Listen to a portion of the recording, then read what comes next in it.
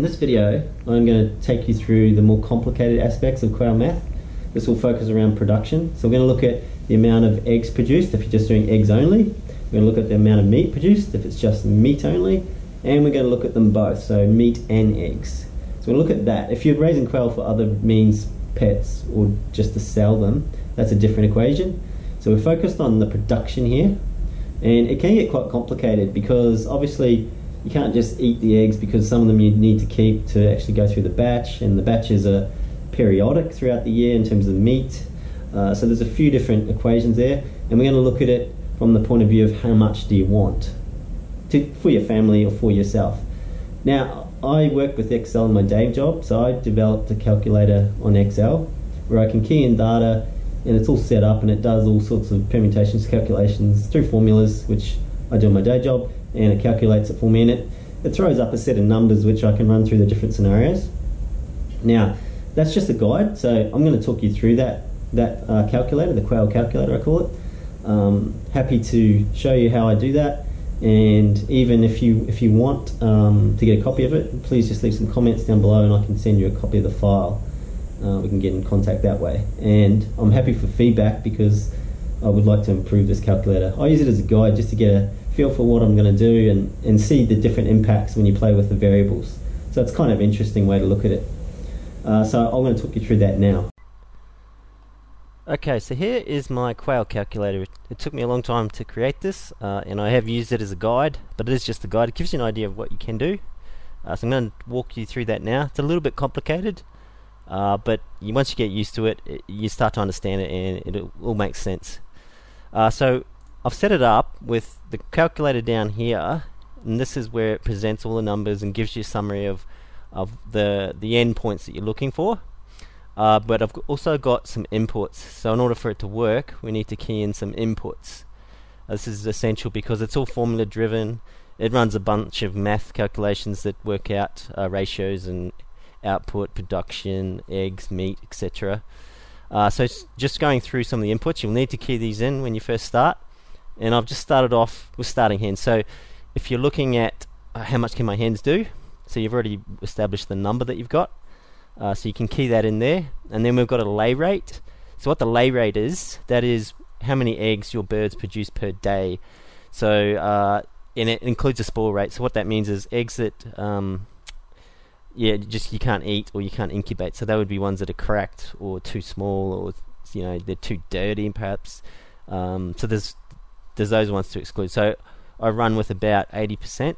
It tends to be what I get for each of my hens. They're better than chickens for that regard, so they really do put out the eggs quite high frequency, good production.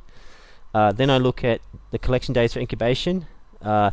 We recommend 7, but you can do up to 10. So what happens up to 7, all eggs that are fertilized will be still fertile and still okay to go in the incubator after 7 days. You can go up to 10 days, but the percentage of the fertilized eggs drops slightly, only a couple percent, but it does drop. And I tend to be able to work with 7 days anyway, but you can go up to 10 if you've got a smaller amount and you want to get the incubator filled up. So hatch rate, I put in a sort of 60%. That's roughly where I end up about, because I only have a low grade incubator. It's not certainly not one of the better ones out there. It's one of the cheapest you can get. That's just what I've been using because I'm trying to do this at quite a low cost.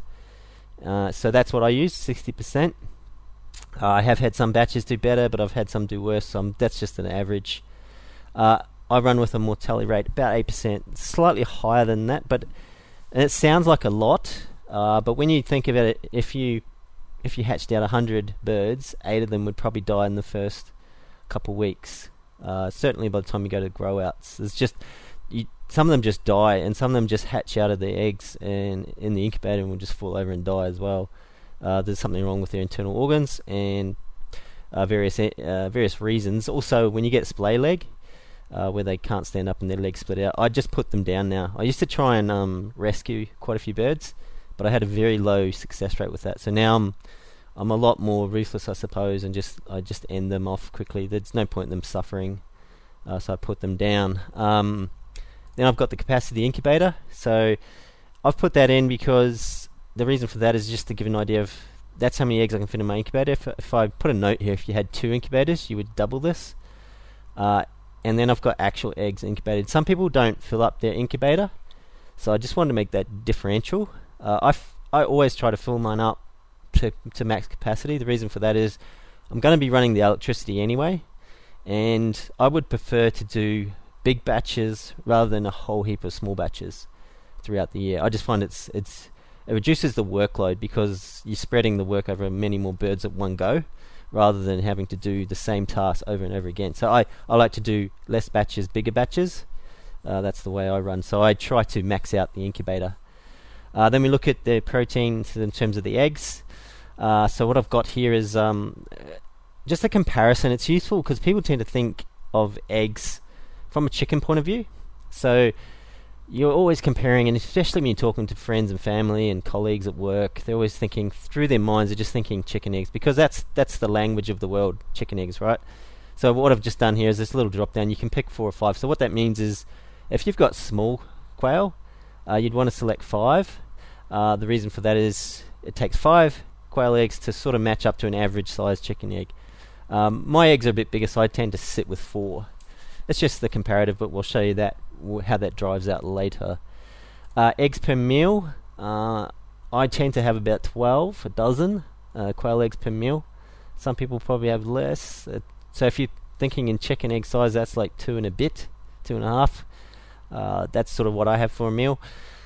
And then I've got number of persons to feed. So this is where you can start to work out. If you're looking at it from a family point of view, I'll put some numbers in there that we can work with. So moving down to the meat protein, how many birds you would eat at a meal. Now you can put 1.5, for example. That's something you can do if you're eating 1.5 birds. I sometimes do that. My average, if my birds are a bit younger, I tend to butcher the roosters around 6 weeks, so they're a little bit younger. So I would probably eat 2 of those. But if they're older, and I tend to butcher the hens, the ones that I don't need, around 8 to 10 weeks, somewhere around there, maybe a little bit longer. And I would only eat possibly 1 if it was a big bird, but maybe 1.5. So I just play around with that. And then again, number of people in your family that you would want to eat meat. And I've found that some people will eat eggs, but some of them just won't for moral reasons or for just for taste, won't eat the meat. So you will get that, so you can play with that. I've put some assumptions here. It does require year-round lighting. So this lay rate, if you're trying to look at across the year, that's quite hard to maintain it's impossible if you don't add artificial light, because they will drop off in winter when they have less light. So it assumes year-round that you're going to provide that light to enable the lay rate to continue. If you're not doing that, then what you could do, if you're looking from a yearly point of view, is do an average, and maybe that's 60% across the year. So just you can have a play with that. But the assumption right now is that you've added that light so that consistently doing 80%. And the lay rate, as I've kind of touched on, is just an observable production rate. So you get to learn your birds, and you get a feel for it. If they're happy and they're being fed and they've got their water and everything, and the bedding is quite nice and they're comfortable and not fighting too much, you'll get quite a high lay rate, which is good. It also ignores, my calculator just ignores replenishment of the colony. So when you need to redo your roosters because maybe they're getting older, they're getting less fertile, maybe getting up towards a year, they're getting less fertile, or they're just getting lazy. Some of the older males, the roosters just stop mating because they just get lazy and give up on it, and they're no good when they do that. And also sick birds, so some of your birds will get sick and die, or they just will stop laying. So ordinarily you will replace those. I haven't built into this model the replacement ratios or any way to calculate that, but it is something just to keep in the back of the mind. Down the bottom here, and I'll come back to this, I've put some targets, so it's a different way to look at it, from what I want to be rather than what I will get. So we'll come back to that. So looking at the eggs only, based on all the data we've put in the assumptions here, you'll see you will get egg production with these 12 hens. I will get 3,504 eggs per year. That sounds like a massive amount of eggs, and it kind of is, but it really doesn't take that much to add up. It sounds like a huge number, and it always surprised me when I kept calculating, is that really true? But it does add up. When you get every day, you get quite a few eggs, and yeah, it does add up through a year. It's quite staggering, really. And I put in the chicken egg comparison. I thought that would be useful for some people. And then it just works out just dividing by the numbers you've already given, the number of individual meals per person, and then per week, and then the family, if your family's eating as well. That's just for the eggs, so nothing else considered. Then I looked at meat only, and just for consideration, we've assumed here that the eggs are not consumed. So the reason for that is either the eggs are fed to chickens or fed back to the quail, all crushed up, or they're put into the garden, or you're eating them but they're not really the factor. They're more of a byproduct, so you're not focused on that. The focus is meat. So I'm just looking at this from the point of view of meat in this column here. So we go through and look at the eggs collected per batch, and that's what I want to point out. When I put the capacity of the incubator and the actual eggs incubated, when you do the 7 days at the 80%, you will only collect on average 67. So you need a top up because you've said you're going to fill up the incubator. And I do top ups because I've got friends who have quail. So what I do is tell them, can I get 29 eggs, 30 eggs, pick it up on Wednesday, and they'll go, yeah, no worries. And I'll tell them a few days ahead of time, and so they'll keep them aside. And then I can do a top up, and it's good for the breeding lines to get some extra blood from someone else. And so I do a top up to get mine up. If I have more hens around, I won't need to do as much of a top up, and mine do fluctuate a little bit. So that's something to be aware of. And then it runs through all the data you've given to give you an idea of how many will hatch out of your 96, how many mortalities you have. So you'll hatch out 58. You'll have 5 mortalities, and you have obviously 53 will be grow outs, and then those grow outs per year. So it's quite a lot of birds that you're going to be dealing with. And because you've decided to eat 2 per meal, you're going to get 133. That's 3 meals per week. So if you're thinking of it as a dinner meal, you would start to go, okay, I'm going to have three meals a week for dinner. That's quite good.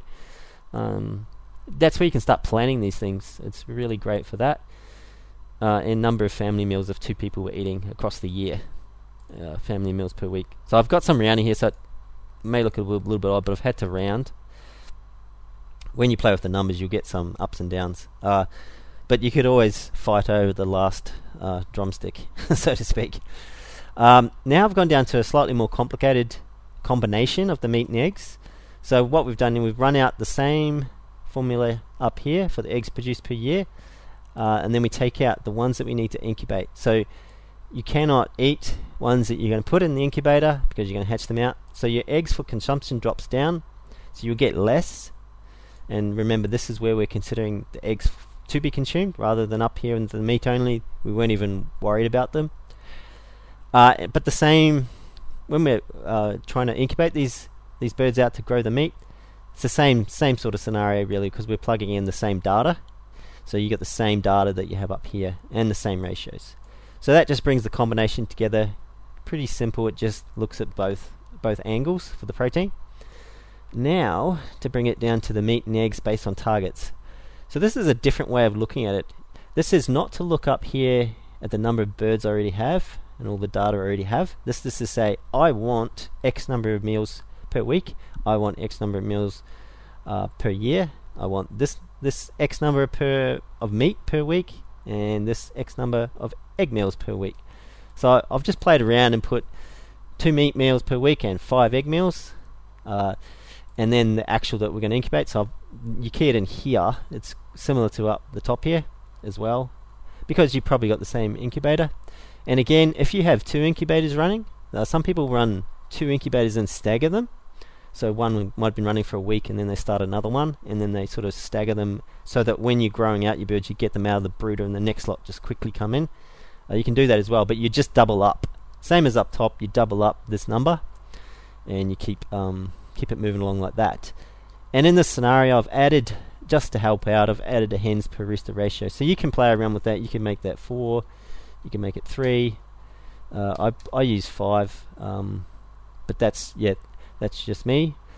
So that's number of hens per rooster in a colony cage. Okay, so again, same sort of scenario. We've been able to work out the eggs per year and the ones that we need to incubate based on these numbers here, the targets, and that'll give you how many eggs you want to consume, or you can consume.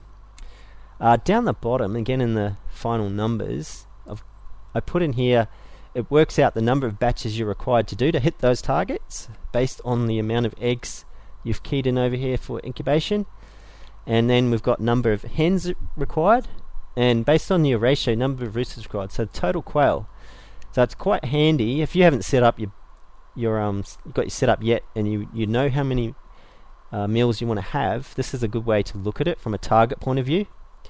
It's a different angle. What I have then done is gone in to look at the meals. So same principles above, obviously, but it's based on the target. So I'm sort of working backwards, but it still calculates out the data, talks about top-ups, etc.